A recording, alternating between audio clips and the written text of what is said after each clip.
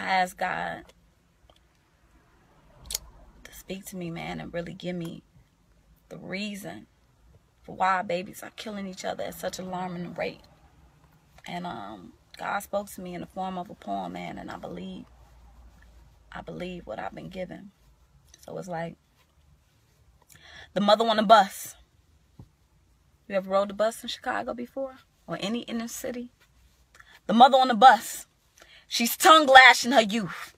And every bastard she calls him is black and blue. Bashed him in the back of his mind and he's barely past 2.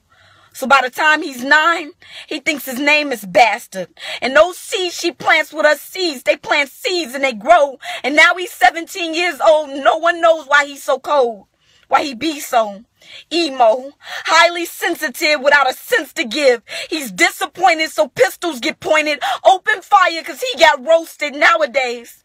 Playing the dozens will leave half a dozen lying in the dust. When already heavy hearts get scarred and in the hood, everybody's hardened. Bruised egos don't fly in the shy like bruised egos don't fly in the shy. So after insults are shot, the end result, people die like hair hues.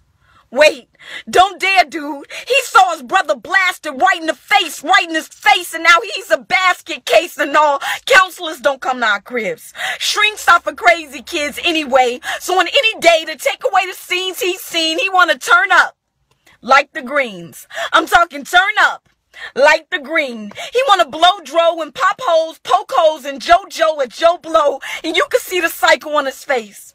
Caught in the cycle of his race. And how you know things are bad in Chicago is when not even your mama's lap is even safe.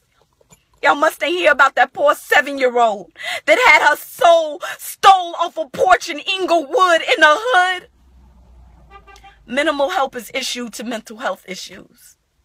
We get undiagnosed patients pacing the blocks with loaded Glocks, schizo, off the ish so, bad combination, bipolar street soldiers to get a hold of guns, and how my son's supposed to shine when his sickness is shunned.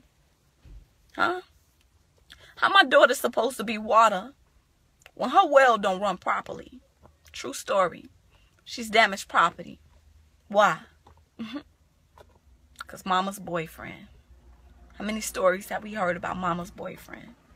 Mama's boyfriend, he let a snake slither through her river first. Perverted in his thirst, she was molested. She told her mother, begged he be arrested, but her mother gave her no thanksgiving, only blamed it on her dressing. So now she questions her self-worth. She's depressed, keeps some X in her purse, no faith in God, the deacon after at church, hand up a skirt, nails still filled with dirt, and what's worse than damaged merch in a closed box. You know how them birds fly. Tainted and touched. So now her clique and her clip both be dangerous. Both gangbang and bust. Shots that can be lethal. Leave you leaking with self-hate. That little girl is sick, trying to self-medicate. Her and her girls, they taking swisher and liquor to the faces they congregate, but the congregation can't save you. When your block is the hospice. It's the next stop before death without a leg to stand on like an ostrich. And I wonder why my babies don't get no sympathy or no symphony for their current state, while rich kids go to counseling when their parents separate. But my babies could see a drive-by on their way to school and still get marked tardy for being late. I guess there's no empathy for the empty. No respect for the neglected, since trauma is so normal, and they wonder why these shorties' shoulders be chilly like Hormel. It's hard to be pleasant and sweet when there's no food to eat. And as a young black male in Chicago, my sons tell me they feel like they food in these streets. And the only time they feel warmth is when they holding the heat, covered in their grief. And Chief Keef is on repeat. Bang, bang. And there's no one to talk to talk through. And even the ones that you all to, they put you off too. They call you crazy. Quit being so dramatic. You need to suck it up, says the mother that was molested. to her daughter that's now being touched. The woman turn to her baby and be like, well, things happen. And then she hit her with the, y'all know it. What happens in this house stays in this house. Or you'll get punched in your mouth for telling family business when we're out. Terrible traditions we keep passing down like family dishes. We were taught to cover our hurt in true religion with true religion. We were taught to wash away our sins in Jordan rivers like she'll forget about all her abortions as long as somebody got some Jordans to give her. But some sores can't be covered by the things you buy in stores. And just because it's being ignored doesn't mean it's being cured. And for real, I'm not trying to start a revolution. I'm simply trying to start a discussion. How can we ever talk about the rebuilding of our community, of our world, if nobody's going to look in their own mirror and acknowledge the true destruction of their structure? So let this poem be the wrecking ball. Time to get naked, y'all. Stop fronting. I can see the hurt in your eyes. And every time you phony kick it, stunt double, you die a little inside, how long you gonna hold it? I know them skeletons in your closet are starting to get claustrophobic.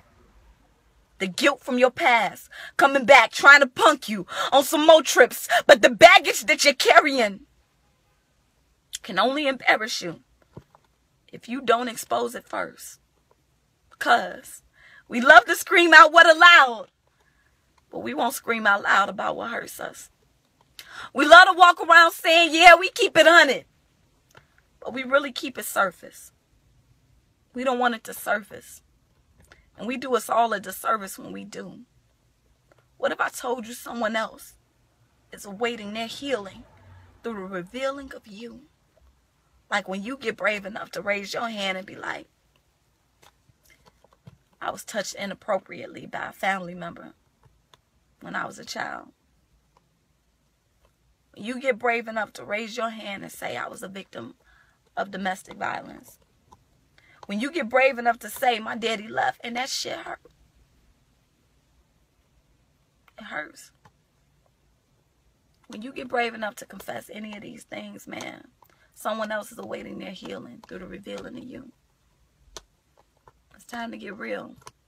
And when you're trying to get healed, you don't care who sees you. When you're trying to free you, stop being your own victim. Find somebody to talk to. After this video, email me. I promise I'll listen. Allow my words to be what frees you from your own mental prison. The truth is, we all got issues. It's time somebody say it out loud. So I'll go first. Free yourself. Love yourself. It's K-Love. Y'all can find me on YouTube, K-Love Poetry. Y'all can find me on Facebook, K-Love the Poet. Hit me up, man. Follow. We need each other. We need each other for each other's healing. I believe that. Peace, family. Love y'all.